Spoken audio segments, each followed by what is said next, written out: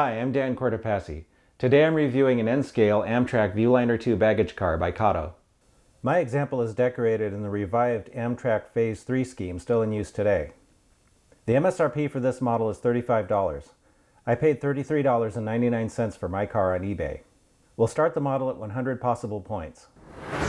The car comes in a clear plastic box with a plastic cradle inside. A thin piece of clear plastic is draped over the part of the car that contacts the lid. A pair of trip pins are included in the box for those wishing to use magnetic uncoupling. This is a good box that should protect the car for storage and transport. I found several photos online of the real Amtrak 61006 and the model appears to be a close match. Some of the small details have been simplified or omitted, though a lot of this would be hard to see in N-scale anyway.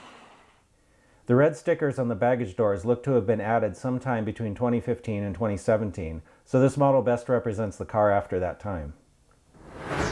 The paint on the car is thin and allows the detailed fluting on the car sides to show. The markings are crisp.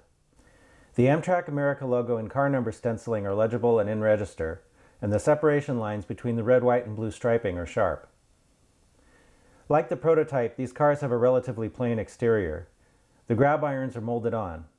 I really like the delicate molded-on stirrups at the corners. On the ends, the car has non-working diaphragms and non-operating red marker lights. The grab irons are molded on and there are no uncoupling levers, air hoses, or head-end power cables. Up top, the main features are the large round vents.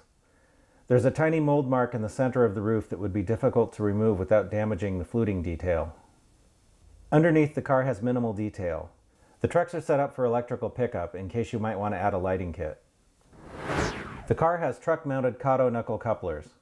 The coupler on the A end is slightly high, so I'm taking 5 points. The coupler on the B end is also slightly high. All of the wheels are in gauge according to the NMRA standards gauge. There is no significant body wobble. The car weighs 1.2 ounces, a little under the 1.4 ounce NMRA recommended weight for a car of this length. The car is very free-rolling. To open the car, gently spread the car sides. This is a little tricky because of the width of the bottom of the car.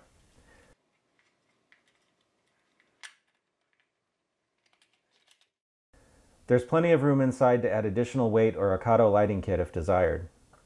Putting the body back on can be a little tricky because the window glazing tends to fall inward. Make sure the prongs on the car floor are between the pieces of window glazing. Go slowly and don't force it. Let's see what we've got. The car had 2 high couplers, so I took 10 points in the standards and operation category. That leaves us with a total of 90 out of 100 possible points, which would be an A- on a report card. This is a nice model and it deserves a green signal. Kato did a nice job with this baggage car. If you're looking for some modern Viewliner baggage cars for your Amtrak trains, I think you'll like it.